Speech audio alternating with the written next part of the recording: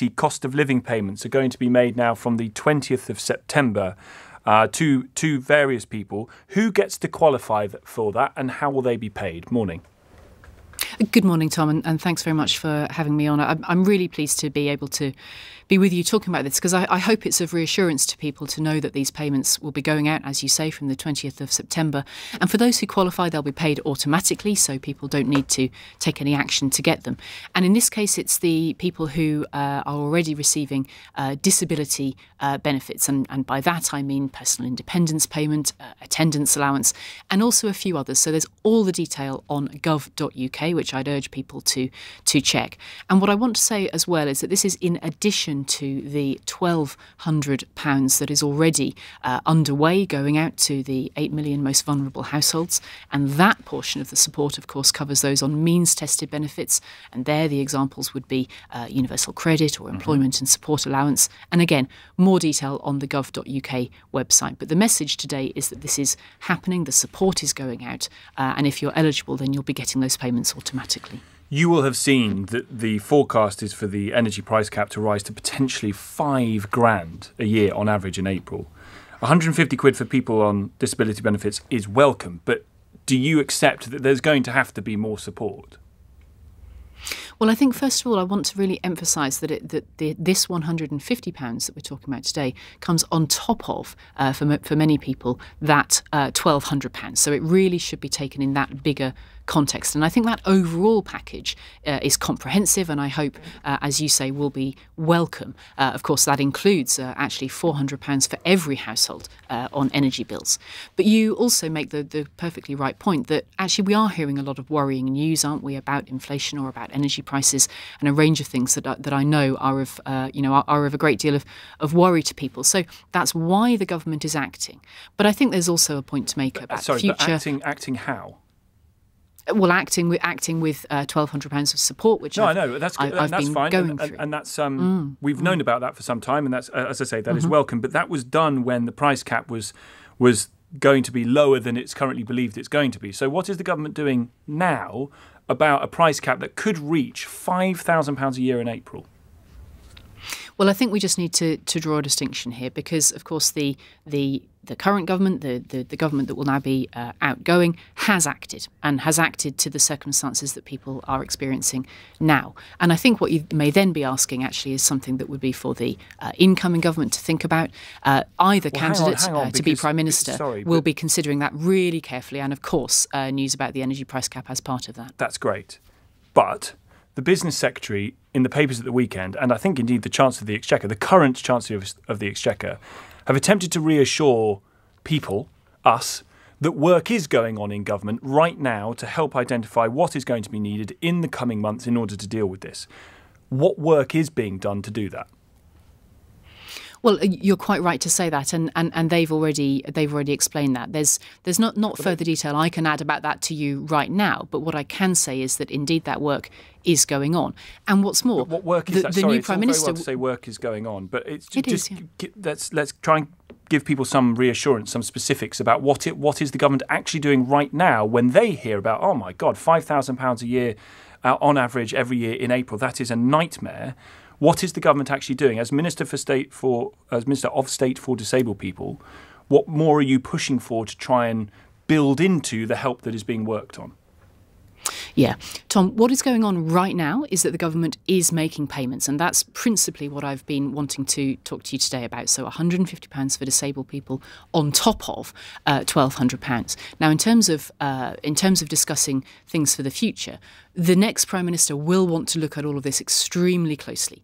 And the work that is presently going on in government to look ahead to the challenges that come next is what will then be on the desk of that incoming Prime Minister. Sure. And I think that's perfectly understandable. I can't preempt that for you right now. I can't write the emergency budget that Prime Minister will be wanting to deliver. I think it's been downgraded to a fiscal event, but I take the point about the new Prime Minister is going to want to do it. But if the Business Secretary has said that there is work happening and the Chancellor has said, don't worry, we're looking at this in detail for the next Prime Minister, as Minister of State for Disabled People, have you seen anything across your desk, in your in-tray, in your red box, that would constitute something of the work that is being done that we're told about in order to plan for the future? Tom, I think you know that I can't really share those details with you. But what I can say is that actually, with respect, I don't know that you can't. Are you telling me you have seen and you can't, or you haven't seen so you don't know?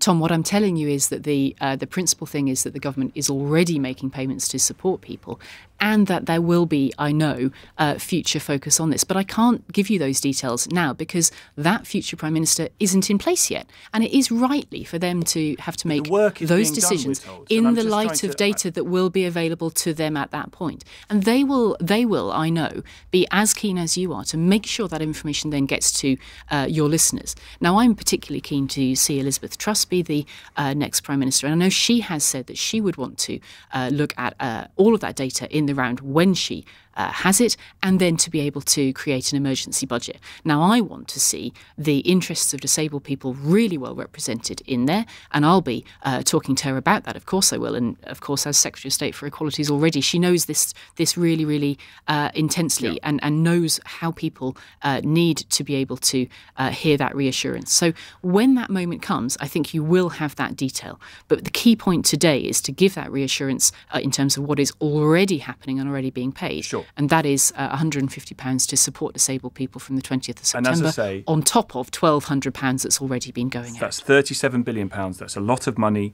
That's right that help is given, and people will, take it and use it in the manner in which they can to help themselves. But in answer to the question of what work is being undertaken to plan for the future, as the Chancellor and the Business Secretary say, your answer is there is, but I can't tell you what.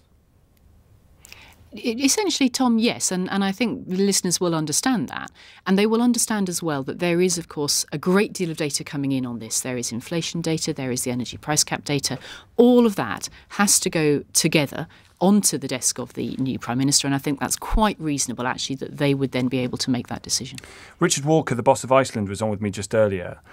He's talked about batch cooking to cut costs on energy bills. He's talked about using microwaves to try and drive down costs. I see that there's talk in Germany of a speed limit on the motorway. Is that the kind of thing that the government might look at, trying to tell people to do, advising people to do, use the microwave and drive more slowly, that kind of thing? I don't think you'll find the government giving out tips of that kind. I think the government will be looking in terms of the broader policy that would be appropriate for a government to look at. And an example of that, obviously, is the support that has already been put in place by this government, which, as I say, I really hope will be welcome to people and will be starting to make a difference for people.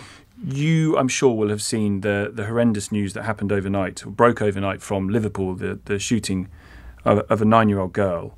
Dominic Raab, the Justice Secretary, is in the papers, front page of the Daily Mail this morning, saying justice is being held to ransom, describing the open-ended barristers' strike as holding justice to ransom, and indicating that there will be untold anguish to victims of crime and that will make the streets less safe as offenders are allowed to roam free.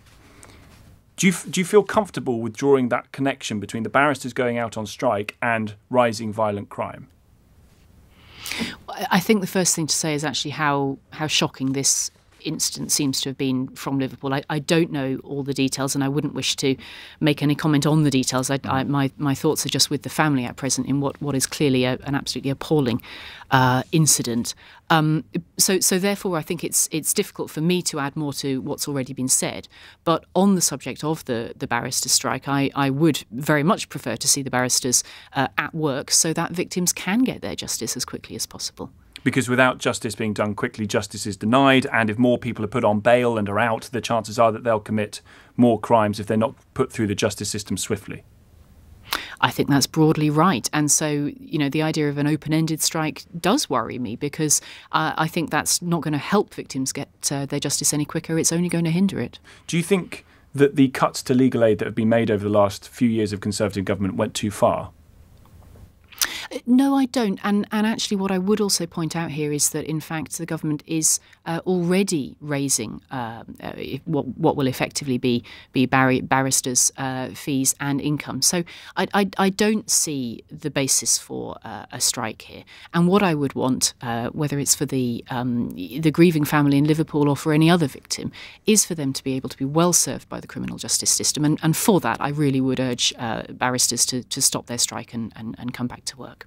Thank you for your time. Chloe Smith, Minister of State for Disabled People, Work and Health in the Work and Health Department, Conservative MP for Norwich North, on the news that if you are in receipt of those disability benefits, you will be able to access £150 from the 20th September alongside the other help that is available to deal with those rising costs of energy as well as the rising cost of living more broadly. To that story, we will